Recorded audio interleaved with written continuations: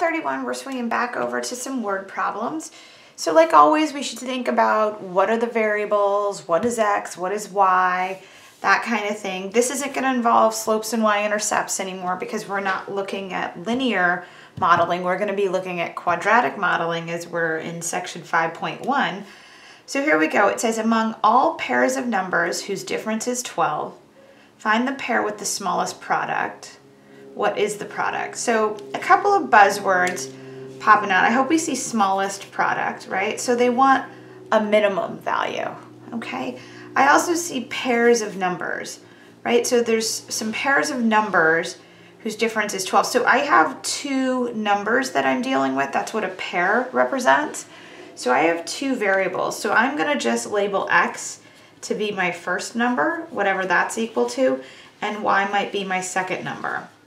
And you can think of all sorts of numbers. Let me just give you an example. A bunch of ordered pairs whose difference is 12, right? I could have something like 13 and 1, right? I could have, I don't know, 30 and 18, right? I could have just a whole bunch of stuff. I could have, let's try a more fun one. What if I had -3 and -15, right? Their difference, if I subtract these two, is 12. Let me make sure, -3 minus and -15. Yeah, I can do math in my head, great. So you've got all sorts of ordered pairs whose difference is 12. Now imagine if you multiplied these numbers, right? This would be 13. Goodness, I don't know what this one would be equal to. Let me get my calculator out. 30 times 18 would be, what, 540? -3 times -5 would be 45.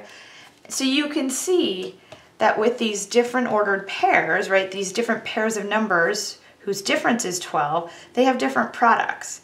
And so one of these apparently has to be the smallest product.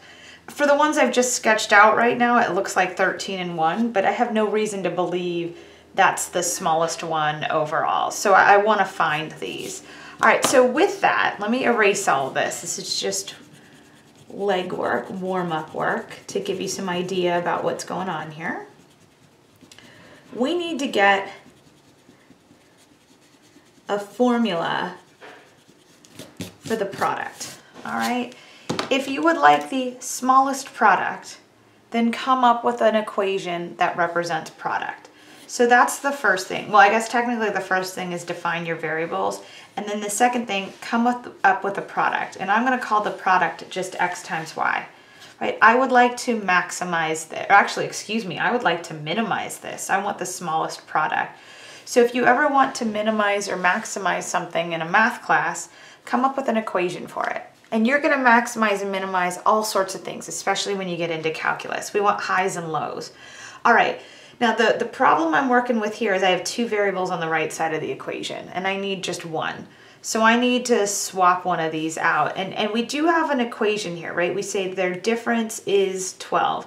Is, right, that's that fancy math phrase for equal. So I know their difference is 12, okay? Now, if I wanted to, I could solve for y. You could also solve for x, but I'll solve for y in this case. So I'm going to move y to the right side of the equation and x to the, and 12 to the left side. So I would get x minus 12 being equal to y, or really I'm going to write it the other way. Y is equal to x minus 12. So I can say this product is really x times x minus 12. And if I want to expand this out, I'm going to get x squared minus 12x.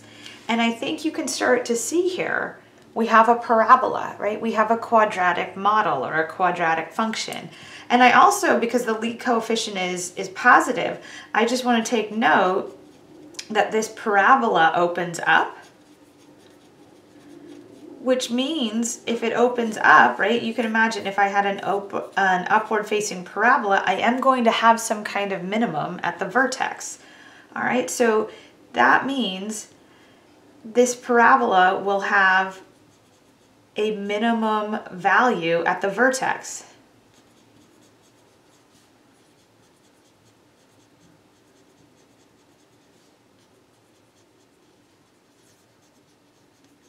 Okay, I'm gonna erase my picture here. Actually, it doesn't matter, I don't need to erase it.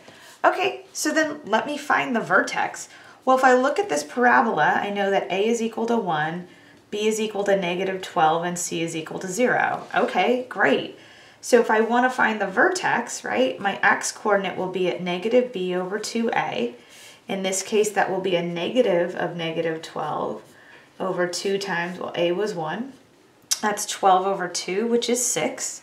Okay, so from there, let me go ahead and see what I want to do. It says find the pair with the smallest product. So at this point, I know x is equal to 6. If I want to find its pair, I'm going to substitute x equaling 6 into the y equation. So this would tell me y, well, if that's equal to 6 minus 12, that means y is going to be equal to -6. And sure enough, the difference of these two numbers is 12, right? You can see it right here. 6 minus a -6 is positive 12. That checks out. So I found the pair, but I have not found the actual product. So what is the product of these two numbers? Well, you can see that I could multiply them and get -36 because 6 times -6 is -36. But I also want you to see if you ever plug the x-coordinate of your vertex back into the original function, what is the product when x is equal to 6? Well, that would be 6 squared minus 12 times 6, which would be 36 minus 72, which would ultimately be -36. So if I wanted to answer this question, right, in a sentence, the pair of numbers